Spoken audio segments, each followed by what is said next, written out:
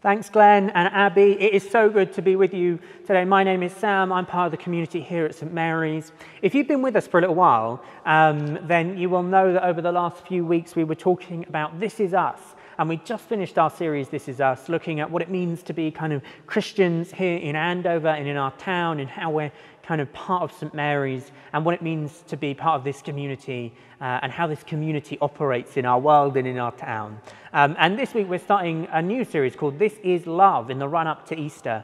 We've got to continue that This Is theme, guys. So This Is Love is this week. And what we're going to be talking about over this time is we're looking at the cross. And the reason we're looking at the cross, and we've called it This Is Love, is because Easter is this moment where love is expressed in the most full and beautiful way. It is the moment where everything changes. It is the hinge moment in history, and it is the moment where God's love is expressed in the most amazing and full way. And so we've called it This Is Love, because God's love changes everything at Easter, and it changes everything in our lives. And so when we look at Easter and when we look at the cross, what we're really looking at is the love of God expressed. And so that is what we're looking at. This is love in the run-up to Easter. Today we are in Philippians 3, verses 7 to 11. Got to get that rhyme in, if it is a rhyme. So Philippians 3, verses 7 to 11. And before we get there, just a quick mention about Philippians, written by Paul, a letter written to the church in Philippi. And Paul is in prison at this point. Lots of people think it was written around AD 61. And he's writing to the Philippians because they have given him a thank you gift. And so, a thank you gift. They've given him a gift while he's in prison, and he is writing a thank you letter to them. And as we go through, we get this kind of beautiful encouragement and this kind of reminder about the faith and about the gospel. And here we are in Philippians 3, verses 7 to 11. Just a little bit of context, but let's give it a read now. But whatever was to my profit, I now consider loss for the sake of Christ. What is more, I consider everything a loss compared to the surpassing greatness of knowing Christ Jesus my Lord, for whose sake I have lost all things. I consider them rubbish, that I may gain Christ and be found in him, not having a righteousness of my own that comes from the law, but that which is through faith in Christ, the righteousness that comes from God and is by faith. I want to know Christ and the power of his resurrection, and the fellowship of sharing in his sufferings, becoming like him in his death, and so somehow to attain to the resurrection of the dead, from the dead. Guys, I don't know how you find epistles, letters in the New Testament, but sometimes, even though it's this beautiful language going on, I can sometimes get to the end of reading a bit of them and just feel like I've got like this jumble of words and I'm not quite sure what was going on there. It's not normally that complicated, but sometimes when I read the epistles and these letters in the New Testament, I do just feel a little bit like that. And then as you spend time with them, as you let them kind of marinate in your heart and in your soul, you suddenly pick up these beautiful rhythms that are going throughout. You pick up this beautiful message that Paul is trying to communicate here. And just think about the context in which it's written. It is written while Paul is in prison, like I say, but Paul is a Jewish Christian. He is a Jewish leader of the church, as all the leaders of the church in the first century were, or a significant proportion of them were. And so he is writing just before our passage in verses 4 to 6, he says this: if anyone else thinks he has reasons to put confidence in the flesh, I have more. And then he goes on and kind of ticks off this list of like achievements for first century Jews. And he kind of is like, I was circumcised, I was from the people of Israel, I was from the tribe of Benjamin, I was a Pharisee, I had zeal, I was persecuting the church. It's kind of like in the culture, in the world that I grew up in. Guys, I had it all. I was ticking all the boxes. I was on the fast track. It was amazing. That is what Paul is saying. And then we get to this passage. And in verse 7 he says, But whatever was to my profit, so whatever I gained, whatever the achievements were that I gained, I now consider loss for the sake of Christ. That is to say, as he goes on talking in this passage, what he's saying is, all those achievements, that list of things that I ticked off, when they're compared to Christ, when they're held in the light of Christ, they're just like almost valueless. They're devalued. They're pointless, because in the light of Christ, everything changes. Because with Jesus, you kind of encounter something of infinite value, of no comparison to anything else. That is what Paul is saying. When we encounter Jesus, all these lists, all the things that we grow up with expecting to do, just become pointless and become less important in the light of him. And I don't know about you, but sometimes I think of it a little bit like a road, and I think sort of I'm driving down a road, and it's the road, let's call it the road of the world, guys. I'm driving down the road, and it's this kind of environment in which I grew up in. It's the world in which I grew up in, and as I go down the road, I see this sort of way of Jesus as an offshoot of the road, as a junction. And I look at it and I think, you know what? I want to go that way. And so I kind of turn in and I decide I'm gonna follow this way. But behind me, I have like trailers and trailers and trailers of stuff that I have just gained in my life, in my world, in my culture that I have grown up in. It's the list of achievements. It's the list of insecurity. It's the list of anger and hurt. It's the trailers and truck full of stuff that I gain as I drive through the world and the culture that we grow up in and we exist in. And we say, you know what, I'm going to take the way of Jesus. I'm going to turn off and I'm going to take the way of Jesus. And we find ourselves driving down, and it feels like it's just really difficult to get down this road because we've got to take the truck. We've got to get down there. But it just feels like it's getting heavier and heavier and heavier as we go down the road of the way of Jesus.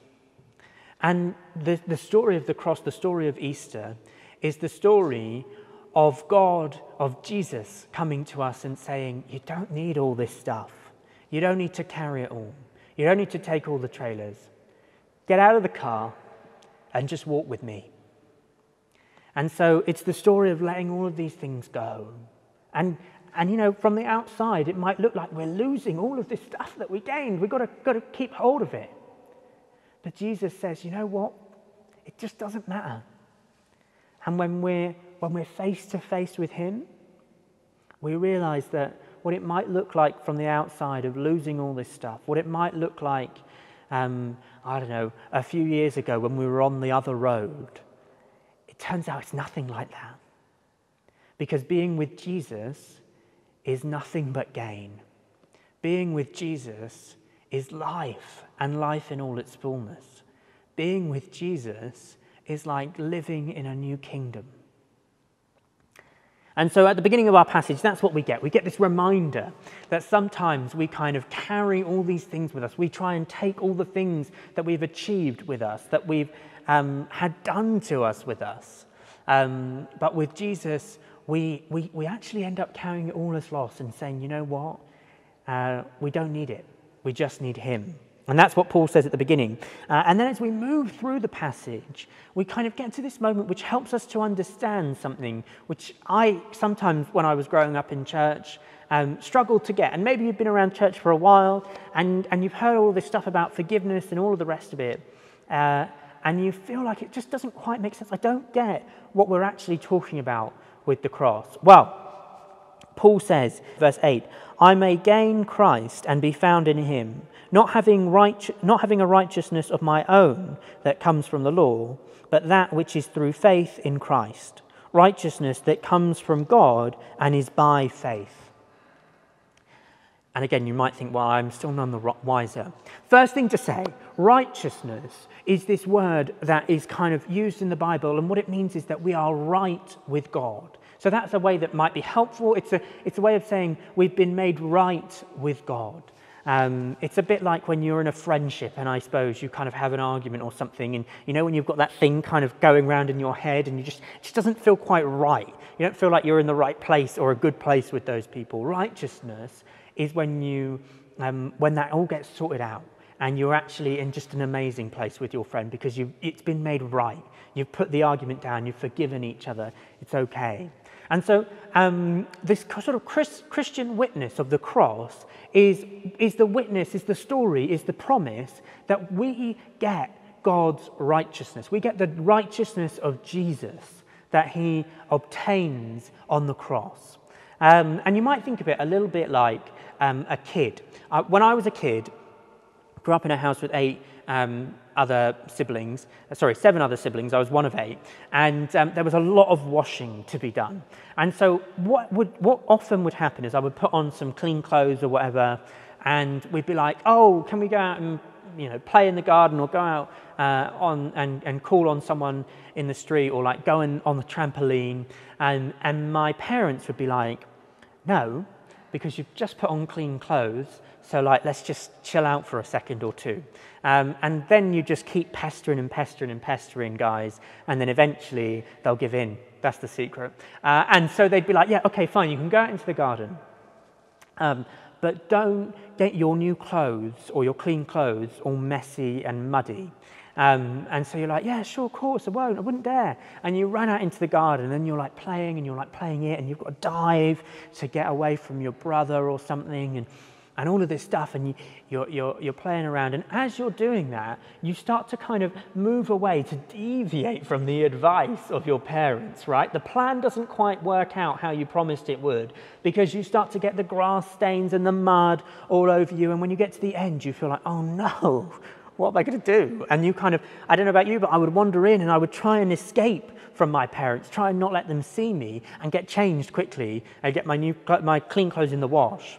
But then, and sometimes with Christianity, with God, it can feel a little bit like that, can't it? It can feel like the kind of story of the Bible is the story of God saying, there's this amazing garden, there's this amazing world for us to go and play in, and to work in and to live in.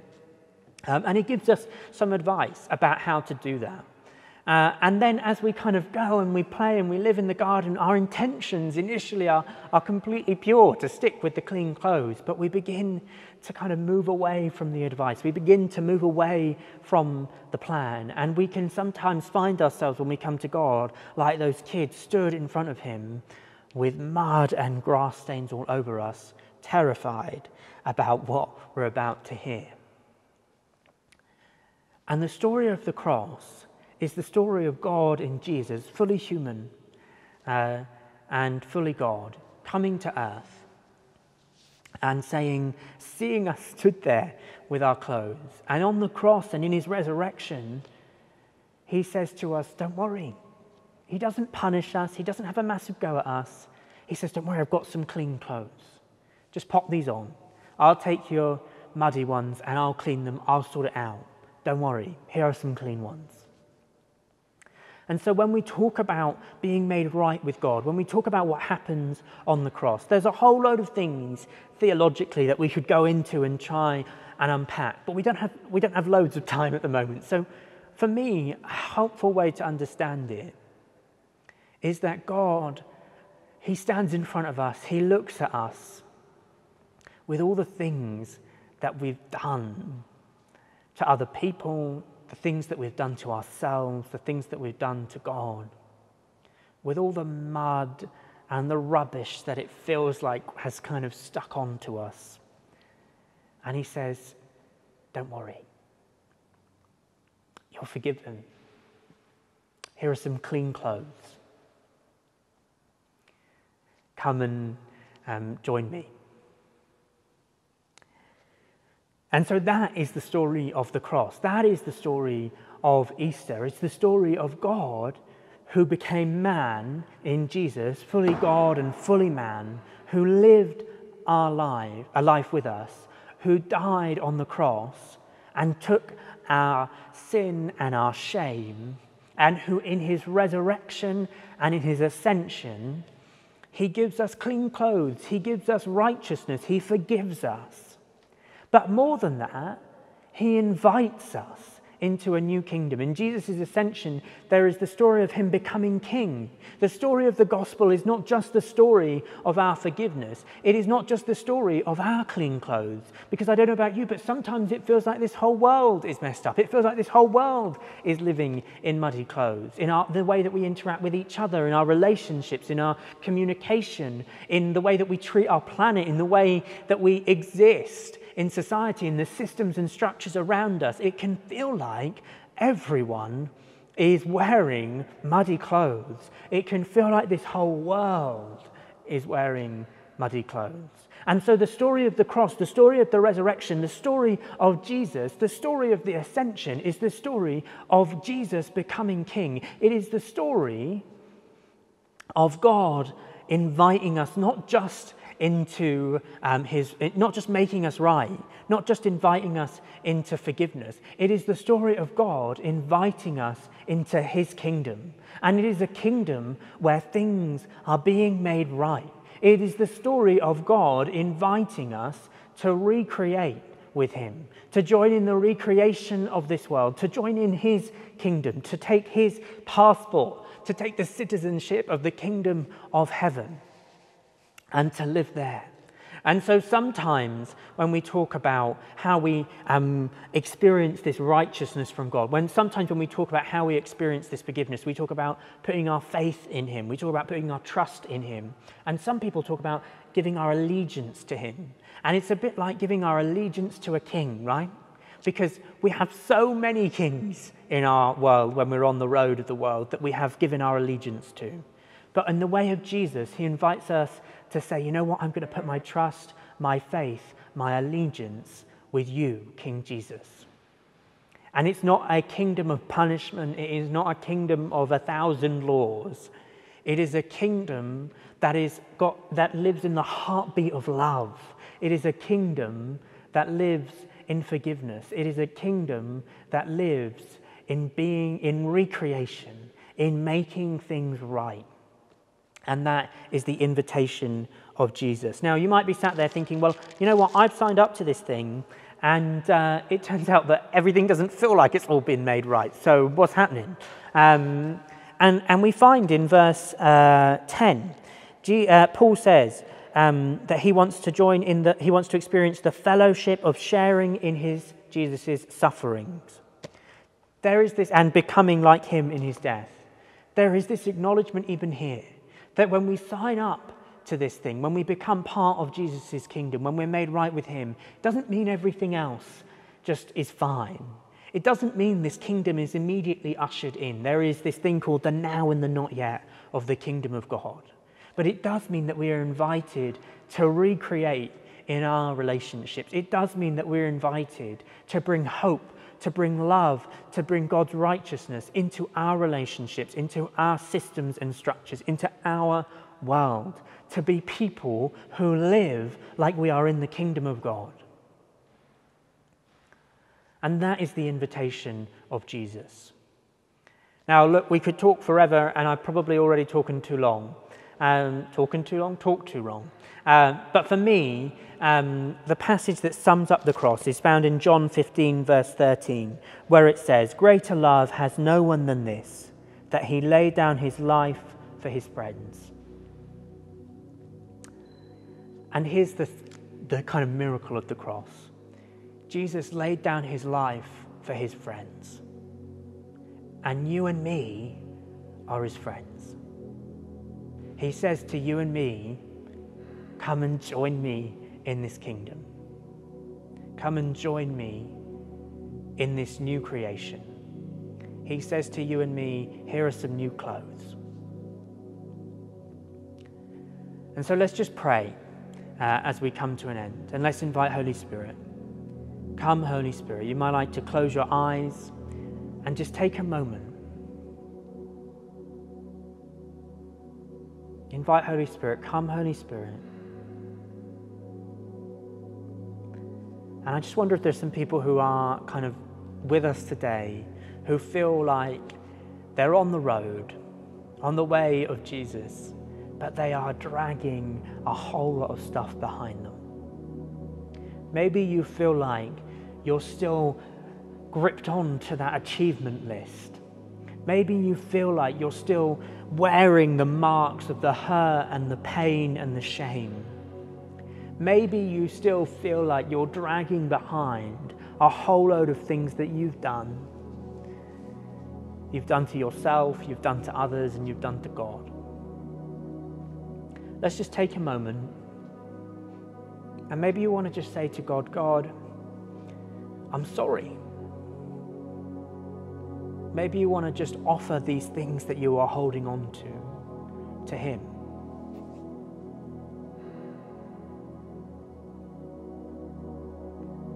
And we just say, Holy Spirit, we ask for your forgiveness, we ask for your freedom, we ask for your love. And we pray that today, each and every person joining us would have a reminder of that forgiveness, of that freedom, and of that love. Maybe you feel like you're joining this sort of service today and you feel like, actually, you know what, I feel like I've signed up, I'm in, but I'm not sure that I'm living like I'm part of this kingdom. I'm not sure that I'm holding a banner for this kingdom in my relationships, in my world. And so we ask, Holy Spirit, again, would you set a fire deep within our souls? Would you give us eyes and ears to see opportunities to engage in your creation in this world, to bring your kingdom? And would you give us the courage to do it? Amen. Amen. Let's worship.